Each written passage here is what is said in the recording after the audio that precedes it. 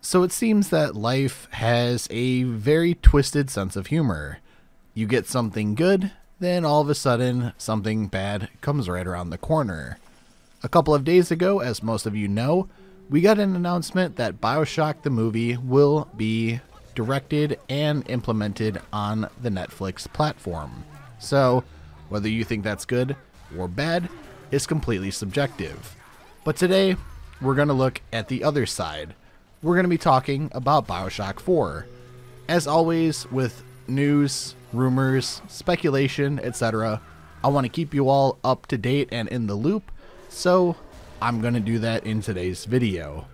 As per usual, take this article with a grain of salt.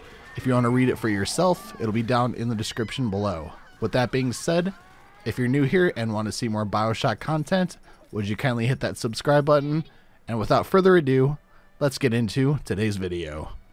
This article in particular comes from Game Rant, and it states the following.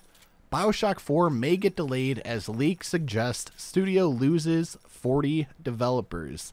That is absolutely insane if that leak is indeed true. Let's dive more into the article.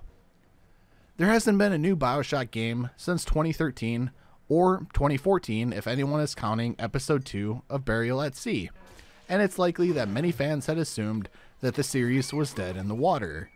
However, with BioShock 4 in development, and possibly coming out this year according to rumors and leaks, it could spell a triumphant return for a highly praised franchise that began with Ken Levine and 2K games back in 2007.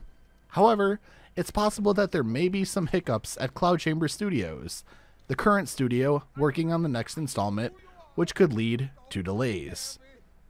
According to a recent report from comicbook.com, and I will put that in the description as well, which cites a tweet from a leaker, there are some issues in terms of the development of BioShock 4, namely that 40 staff members have allegedly left or been let go from the company, which could include some leads. On top of that, the leak also suggests that 2K is not satisfied with the game in its current state.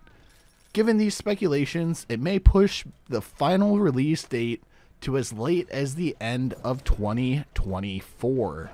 So the leaks from before stating that it could potentially come out this year, now we have leaks saying that it could potentially come out in 2024. That is absolutely mind-blowing. It's definitely interesting that this leak comes at the same time of the announcement of the upcoming BioShock movie being made by Netflix, as I mentioned earlier. As the tweet doesn't make any mention of this, it's unlikely that the two stories are connected, and that it may be a coincidence. A rather perfectly timed coincidence, but a coincidence nonetheless. Of course, it's worth stating that this is just a leak. Nothing has been announced by anyone involved, that being Take-Two, 2K, or Cloud Chamber Studios, with the game's development at the time of writing, so readers are best waiting to hear from official sources before passing judgment. If true, however, it would be a bit of a blow to the fanbase who have eagerly been awaiting a follow-up for several years now. Conversely, some may be holding back their excitement for BioShock 4, or BioShock Isolation, in quotes, as it may be called, as many feel that the original game set the bar enormously high and subsequent releases have not quite met the standards that the players were after, despite 2013's BioShock Infinite achieving higher Metacritic scores, which honestly has no relevance to this at all. The games and the enjoyment are based on the players alone. Metacritic, I'm not too keen on it, if that makes sense. Add to that fact that Ken Levine is not involved with the upcoming game in any way, and some may be a little bit skeptical about it overall. That said, it would be interesting to see where a new BioShock entry could take the story, with the first game being considered one of the best first-person shooters of the last decade, and a bit, there's still every reason to believe that Cloud Chamber Studios could make something of the series even without Ken Levine at the helm. Let me know what you think down in the comment section below. I'm genuinely interested in hearing your feedback, your questions, comments, concerns, everything. Let me know down in the comments. So ladies, gentlemen, and everybody else watching, that's going to do it for today's video. I'll continue to cover Bioshock 4 news, rumors, and speculation in the future, so if that's something that piques your interest, obviously as I said earlier, would you kindly hit that subscribe button? That would mean a lot.